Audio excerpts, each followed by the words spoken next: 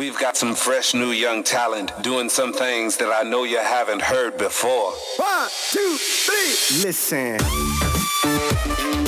Welcome to Finances, your home for all things financial, investment, money and lifestyle. Hosted and curated by the very talented team of certified financial planners at Burke, Britton Financial Partners. Delta, you're joining me today, well, because you take it in turns, but Ben's not here because he's waiting on baby number one arriving. We're just talking about the anticipation. Yeah, and I don't think any of us have got the date right. We had a little bit of a running quiz in the office, and no one's got it right. I think we're overdue by now about a week. Yeah, that's all right. We'll just look forward to a happy, healthy baby, won't we? So thanks for having me on. It feels like it's been a while. It has been a while. I think the last one we did was actually a pretty well received one. It was time, money and health. Today we're going to have a chat about a topic that maybe not everyone is aware of. I had a meeting with, I won't name who it was, but a person in the AMP circles talking about what's happened over the course of the last couple of years with advice reform, and a lot of people that have previously had an advisor have found themselves essentially orphaned without access to advice. And some of them might not know they're orphaned. Some of them may actually know they're orphaned. Some may have actually gone and found themselves another advisor. But I thought what we'd talk about today is what has sort of led to this orphan client situation in Australia, but also what people can do that find themselves in that situation. Yeah, so I think if we, a little bit of history would be around declining advisor numbers. And that's based on a few different things, one of those being the education and hurdle requirements for existing advisors in the profession around having a tertiary degree, the FASEA exam and so on. And I suppose the flip side is the cost to provide advice continues to increase. So that has meant there's been an exit of a large number of advisors. And there's also less licensees, therefore there are less of us to take care of clients. Therefore, we've ended up with a situation where we have these orphans, so to speak. Amy did a little bit of research for us before we jumped on, and she found a couple of articles for us. One of them is from Financial Newswire by Mike Taylor, dated 31st of January this year, 2023, and titled Advice Orphan Clients, a Sad Indictment. I might just read the first couple of paragraphs because it probably is to your point. It's a sad indictment that many orphan financial advice customers are now sitting in products without access to much needed professional financial advice because of the self-interest exhibited by lobby groups, including industry funds. Oh, he's gone pretty hard straight up. That is the assessment of long-experienced financial planning business broker Paul Tynan, who claimed that Royal Commission into misconduct in the banking, superannuation and financial service industry had failed to understand the role of commission-based remuneration. Now, I think there's a lot of angst, or had been a lot of angst out there in the industry for the last couple of years with a lot of the reform. I think we as a business have been totally on board with the need to move to a professional service-oriented offering that wasn't necessarily based around commission. However, I think we would have to agree in some part with maybe what they're implying in this article, that there's been potentially a bit of an overreach, and that overreach in compliance and requirements has pushed costs up, as you mentioned, and it actually has led to a number of the big players in the industry, them being National Australia Bank Financial Planning, ANZ, I think it's all of the banks, yeah. Commonwealth Bank. So a lot of their platforms, so NAB had MLC Master Key, ANZ had OnePath, Commonwealth Bank had Colonial First State, Westpac had BT platforms, ANZ had Zurich. Some of the ANZ practices had gone over to Zurich, but a number of those banks had actually decided, listen, the cost to actually deliver advice is far too much, so they can't make $1 out of it, and so they exited.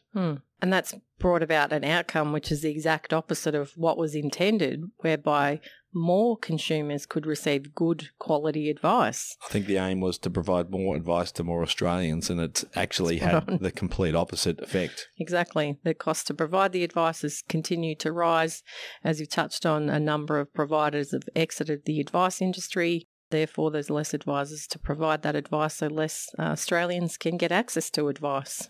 Now, I'm just looking while I'm talking. You might not fill the void while I'm looking this up about how many Australians actually seek advice. Do you know off the top of your head? I recall a statistic where it's something like 1 in 8 Australians are advised, and the balance are obviously unadvised.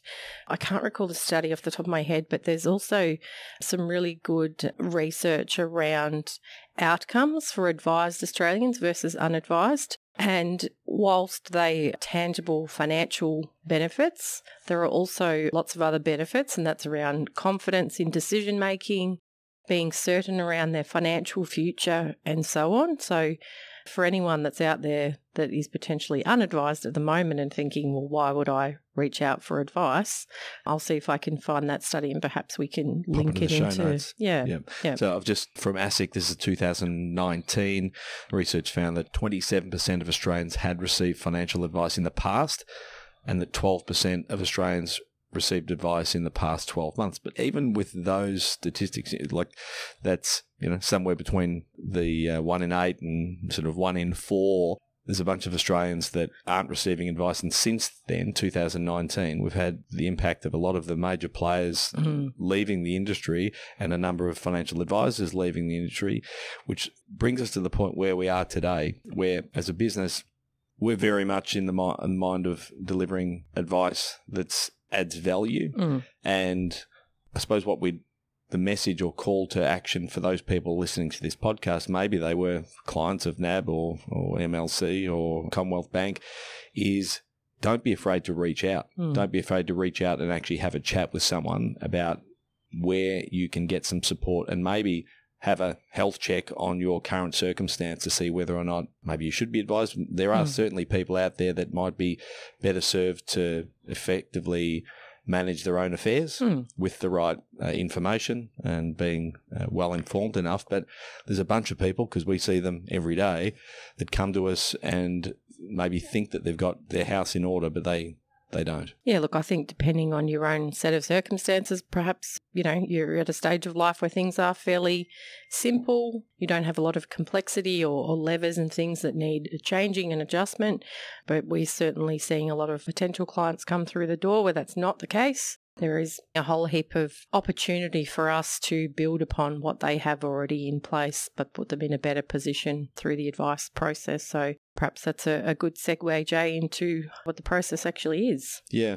So if someone's looking to actually get advice, one of the things that we would encourage people to do, it's sort of tried and true, is that you should first of all speak to the people around you. Like, speak to the people around you that have actually sought out and got good advice in the past.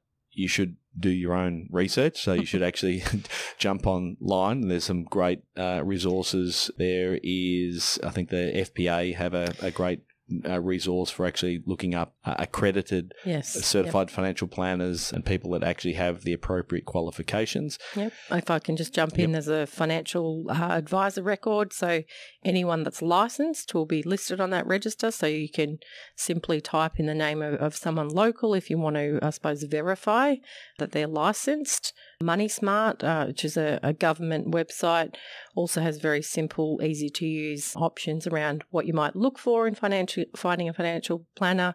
So again, the message there is do some research first, speak to the people around you, so you've got an idea of where you might start. Yeah, and this is probably a message that we've spoken about on previous podcasts about the importance of personal responsibility. Like, if you're taking ownership of your own situation, you've kind of got to do a bit of your own homework to get to the point where you make a good decision about who you actually see.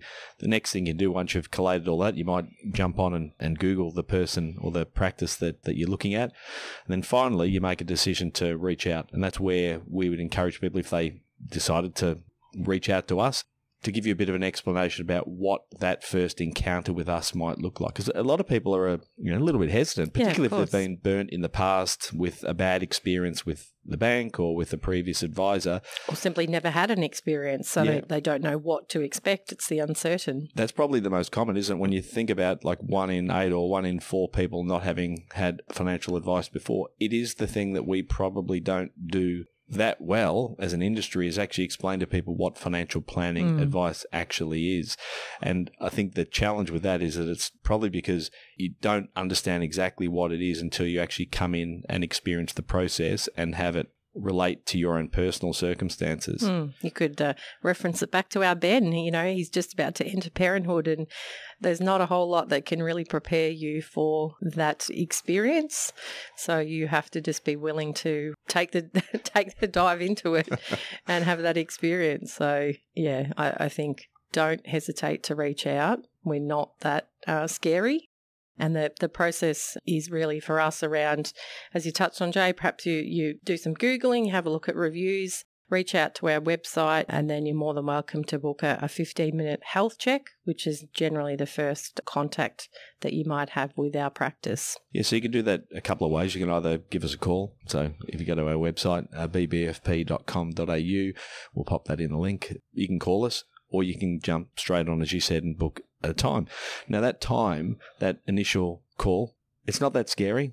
We allow 15 minutes to actually just have basically, like you said, a health check with that person, understand what it is that may be front of mind, what might be topical for them. Like you said, it might be, we're having a baby. I don't know what to do. I've got a superannuation policy that I used to have with the Commonwealth Bank and I've got no one to talk to about it. There might be a life event, something significant. Our job in that 15 minutes is to gain a bit of an understanding of who you are and what you need and work out whether or not it's worth us making a time and worth you as the person that's calling in, and worth your time and energy to sit down with an advisor and actually look at a bit more detail of your personal circumstances. Yeah, and during that 15 minutes or so, it doesn't happen very often, but perhaps you've called up and you have a need that we can't fill. You actually require another professional service. So, you know, we could point you in the right direction in that respect also. So let's assume we have that 15-minute conversation, Delta. We talk through a couple of your financial needs and we agree that it's worthwhile sitting down and having some time. What happens next? Yep. So you'll come in and we'll have that initial meeting.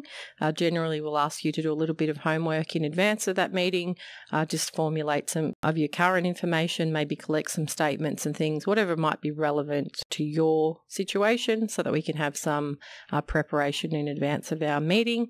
We like to think we're pretty approachable, so it's a fairly casual meeting where we do a bit more of a deep dive into the things that you have said have motivated you to come in and where we might be able to assist you. So it expands on that sort of 15-minute health check that we have initially. I think we have and I'm not sure whether we can actually put this in the notes or not. I'm sure we can, but just outlining what that process is. Essentially, we're looking at people's sort of immediate, medium and long-term goals and trying to help them fill the gaps with the goals or objectives that maybe they haven't thought about.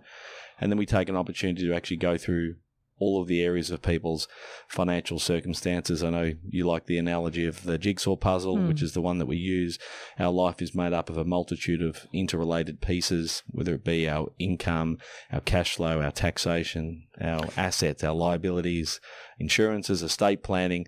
They're all very wide-ranging. Yeah. They're all very interrelated. So that initial meeting for us is an opportunity to understand each of those pieces and at the end conclude with the areas that we think we could add some value formally in terms of advice. Yeah, I think from a client experience, you know, generally when we're wrapping up the meeting and we're trying to get some feedback around, you know, the discussion and the relevance for them, it's often the comment that the breadth of our discussion is more than potentially what the clients anticipated. So as you've just mentioned, you know, a whole different number of areas, including things like estate planning, which potentially clients are not aware that we would address. So we want to make sure their whole financial life is taken care of.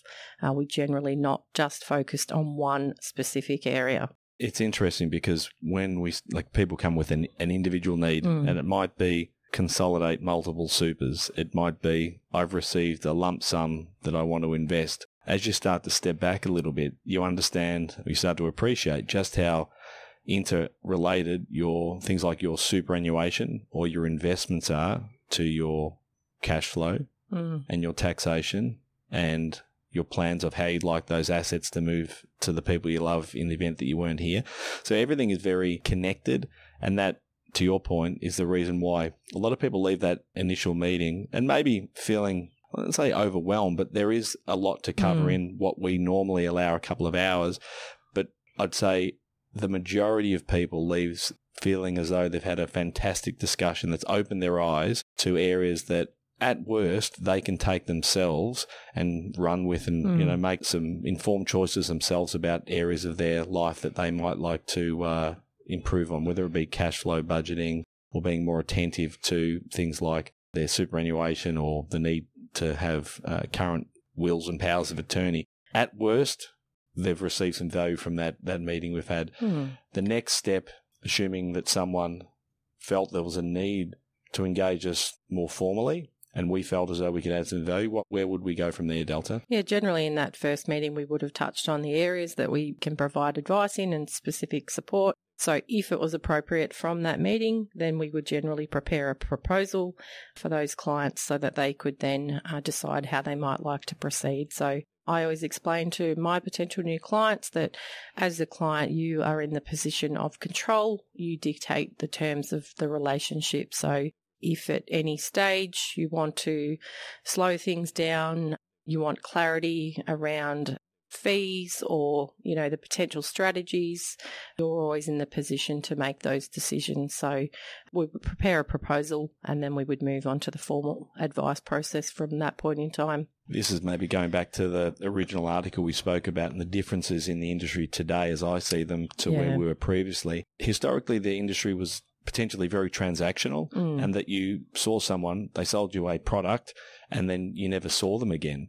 Whereas, because we've got 22 years of history of managing clients, that our clients are long-term clients. We maintain relationship with them for a very long time.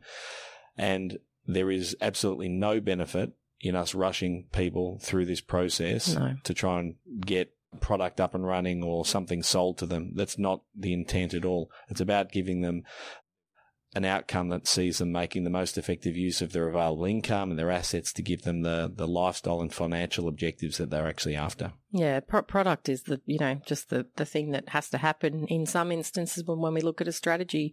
If we need to have a super fund or an investment, that's absolutely bottom of list of priorities for us, and there's full transparency around fees. You touched on earlier, the transition from the commission models to fee-for-service. I mean, we've been a fee-for-service practice since 2001. I was going to say for 20 plus years, so it's nothing new to us, and we're very confident that we add value above and beyond that ongoing relationship fee that is in place. As you said, our clients have been clients. Some have been clients for longer than I've been here, Jay. So it's a testament to the advice and services that we can provide to them.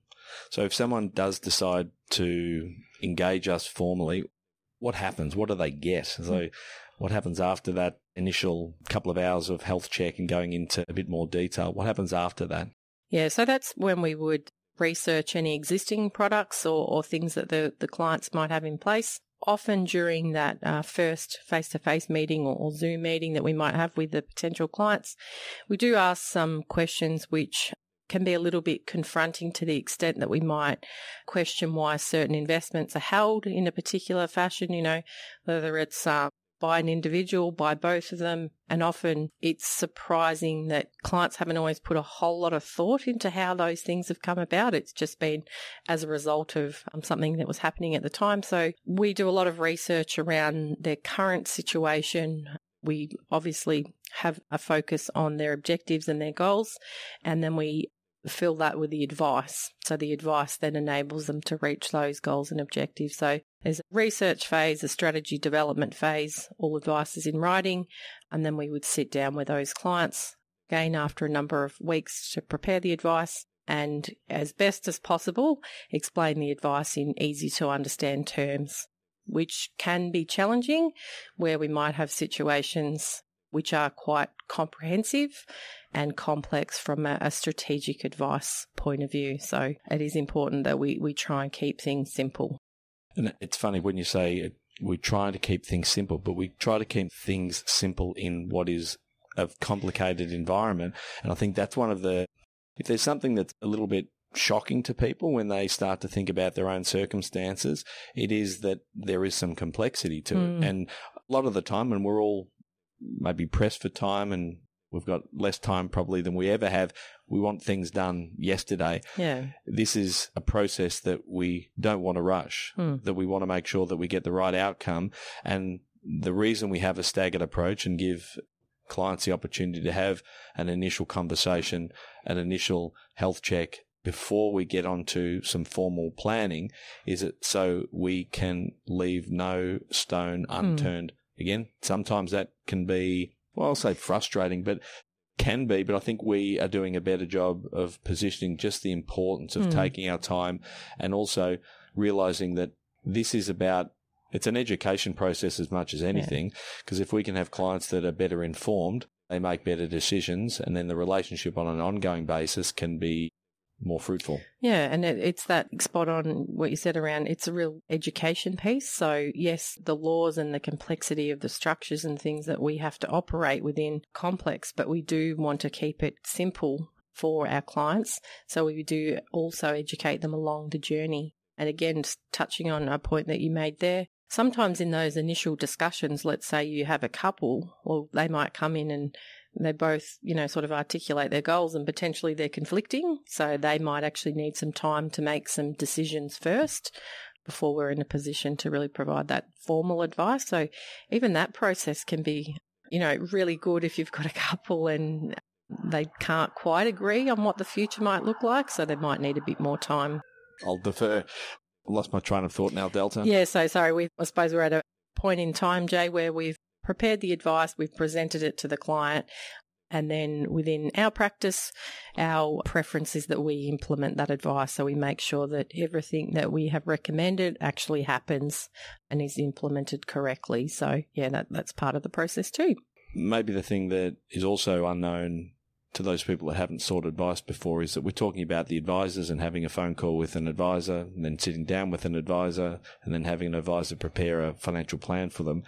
But what sits behind us as financial advisors is the team out the back that actually make us look fantastic. And that's our admin support that help with the implementation of our recommendations, but also help on an ongoing basis make sure that everything that we recommend that a client does actually happens. Because it's all well and good for us to put something in writing, but if we don't then implement it, and I think we made that clear that our job isn't to give you a recommendation and then leave you to actually go and implement it yourself. Our job is to give you a recommendation, then help facilitate that. And that's everything. That's from establishing a new super fund, establishing the investment portfolio, buying and selling shares, arranging appointments with solicitors to put in wills and powers of attorney, meeting with a new accountant if you don't have one, putting in place lending arrangements if you need to buy a home, anything you can think of that relates to your financial circumstances and implementing the recommendations that we propose. Our job is to help you implement it and put in place. Yeah, we always use the building a house comparison. So we have a design, a build and a maintain section. So, of course, if we design a house, then that's the advice. And then we build that house. So we don't say, here are the plans to your new home. Go away and build the home. We do that for you. So there's no chance that those goals and objectives that you want to meet won't be implemented with the advice that we have in place. So someone's out there, they haven't received advice before, Delta, or they've had advice in the past and now part of this orphaned group of people that are looking for advice. What is your call to action to them? Yeah, I think the call to action is to jump online, have a look at our website, have a look at the other websites and things that we've touched on, do their own research. Potentially they want to meet with someone locally if that's their preference.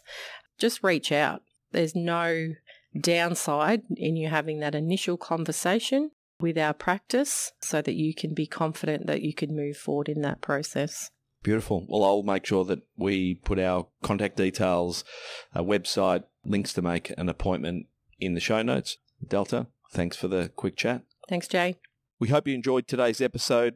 If you're keen to understand more about how financial advice could benefit you, follow us on Instagram, Facebook and Twitter at Burke Britton FP or Google Burke Britton Financial Partners. Check out our client reviews, testimonials, and make a time to meet one of our certified financial planners by clicking Book Now on our website. Thanks for listening. Any information contained in this podcast is of a general nature only. No account was taken as to the objectives, financial situation, or needs of any particular person. Therefore, before making any decision, listeners should consider the appropriateness of any information with regard to their particular objective, financial situation, needs, and seek independent advice from a licensed professional specific to their circumstances. All right, hit it. That translates to don't be a moron and act on what some random person says on a podcast. Take personal responsibility. Do your homework. Ask questions and speak to an actual human that knows what they're talking about before you do anything. PB Financial Solutions Proprietary Limited, trading as Burke, Britton Financial Partners, are authorised representatives of AMP Financial Planning Limited, AFS, licence number 232706.